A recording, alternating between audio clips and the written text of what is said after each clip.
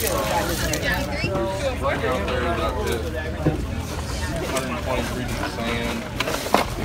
Once you crest the opening, you get about 138, 139. But then it drops down. 266. Yeah, this is the 4th annual Sarasota Lionfish Derby that Mote has hosted here on our City Island campus.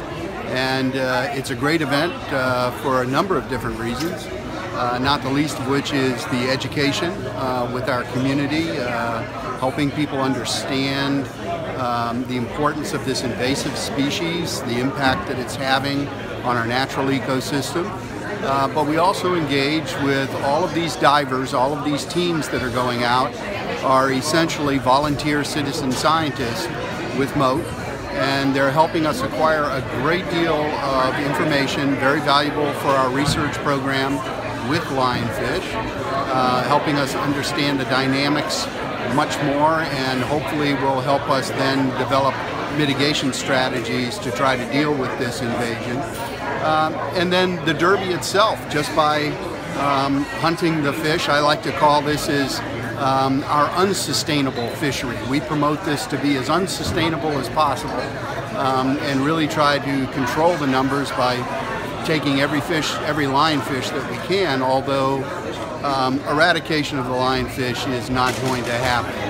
The best we're going to be able to do is keep it under control and do a better job from a fishery management perspective to manage the impacts of the fish.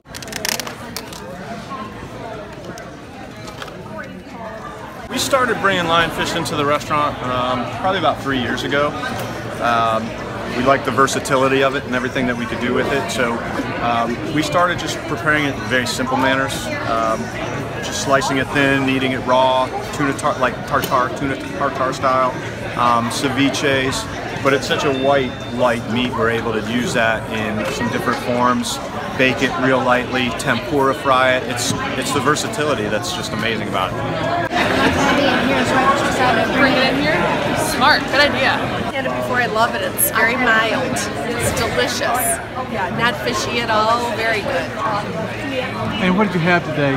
I tried the paella with lionfish, and I also had a mango salsa that had lionfish mixed in, and I wouldn't have known it was there. It was delicious with just chips.